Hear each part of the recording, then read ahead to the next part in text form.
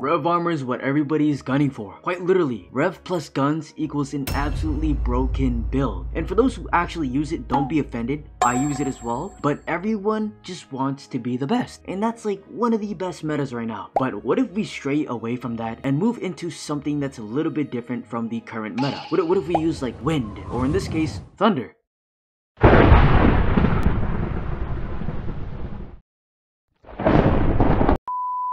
This right here is what I like to call the Thundering Bomber Fist, also known as the right click equals tons of damage, and that's exactly what it does, alright? It's similar to the gun build, but you don't need to use blasters, and it does quite a bit more damage in general. And just like my previous video, I will get into everything you'll need to know for this build and showcase how it performs afterwards. So let's go through the customization of your weapon first. Of course, since this is an exploding build, just like the previous video, you'll be needing the bomber gloves, which if you already don't know, will proc any explosion randomly. So use the Trello in the description if you need to know the guidelines for anything in this video. And then for your essence, you'll be needing the Stratos variant essence, which can be obtained through the Stratos boss battle, or Bimble for those cultured men in the Discord. But you're not finished. Take that Stratos essence and upgrade it with SP to the Lightning Stratos essence. This will allow you to scale off your air boost and magic boost, making your M1s and M2s also shoot lightning with a similar range of the blasters. Now let's hop on to the armor. In total, you'll be needing the Wind Spirit set with Windy enchant on top of it, plus a Steam Golem armor piece, a Gale armor piece, and a Cinder Soul armor piece. First of all, let's go through the Windy Wind Spirit set. In order to get this, you have to follow my character into the forest and buy these items right here in the tiny corner of the map, alright? They're very well hidden, but it said it on the Trello, so I just completely followed it. It's very easy. But obtain each piece, and in total, you'll receive 192% air boost if you enchant it with Windy. So I found this out while just scrolling through the Trello. I realized that one armor actually gave 30%, which was insane, alright? And that's the reason why you choose this armor. But also,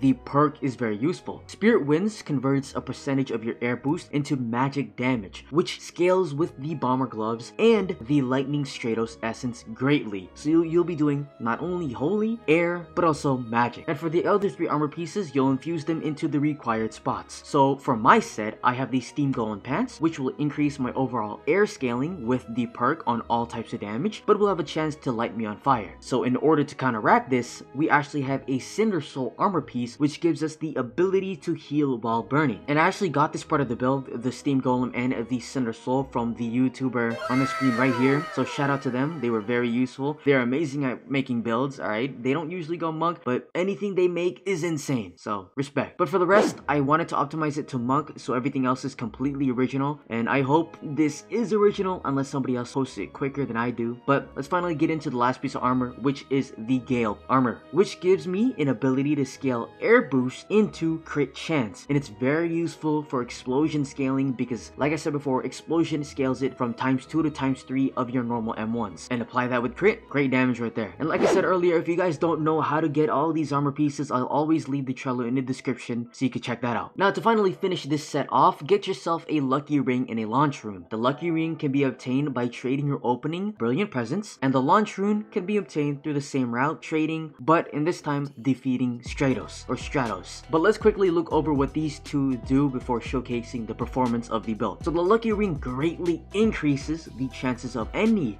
proccing effect or ability on M1s or moves, meaning that explosions will have a higher chance of exploding with the ring than with something like the blasters because it replaces it, while the launch rune is simply there for extra air boost that can be further exploited by enchanting it with either Windy or Vampire. Now the reason why I say vampiric or vampiric rune is because you will take damage from the weapon art that you choose, which is the Lightning Cloak, so keep yourself at a sustaining rate. But for this build, I just chose completely air because I wanted to see how much damage I did, so keep that in mind. But with all that being said, here's the build in action.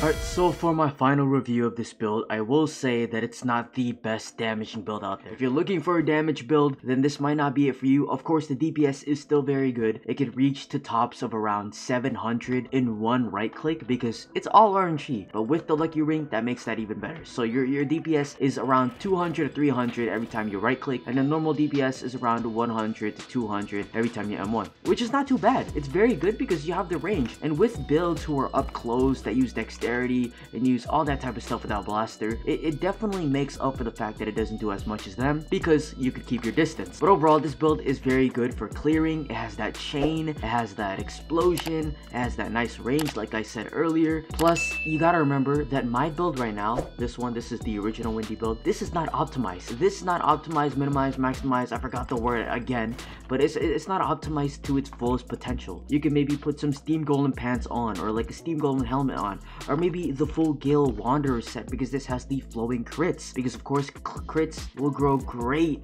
great with the explosions, since you don't really need that much M1 damage if you already have the lucky ring and it's proccing the explosion every 1 or 2 hits, since that's times 2 or times 3 your damage, right? Increase your crit chance and then boom, you do immense damage. But now for the cons of this build, it's a bit expensive because the lucky ring has a brilliant value to it. So if you can't get a brilliant in the frog dungeon and get a present and then get a ring from that, and then if you can't get a brilliant and can't trade with other people, this might be pretty hard to obtain. But if you do get it, it's not too hard. Everything else is fairly easy to get except for probably like the Steam Golem pants. It's a little expensive, so you could probably replace in the fusions maybe a full Gale set for that increased crit, or you could go for the Wind Champion and then get the Wind Ring if you don't have the lucky one, so you could have Tailgate and that multiplies your crit chance by, I don't even know the factor, but it's a lot. So Wind Champion, Wind Wanderer or Gale Wanderer, or like a full set of Steam Golem, just test things out because air is very good. I will tell you that air will probably become the next meta once dexterity gets nerfed, because most definitely dexterity will get nerfed in the next update because Gunner build, the Greatsword builds, all those Rev builds are overpowered as hell. But if they don't, I guess it'll stay, you know, over OP. But anyways, that's my last statements for this build. What do you guys think? If you want to test it out, go ahead. If you don't, whatever. There's other builds on the internet, and Voxlblade is all about making your builds and making it as fun as possible. For me, since I already made my dexterity build and I have all the things I need, might as well make some fun builds here and there that most likely won't get nerfed in the future. But anyways, that's it, and I hope you enjoyed.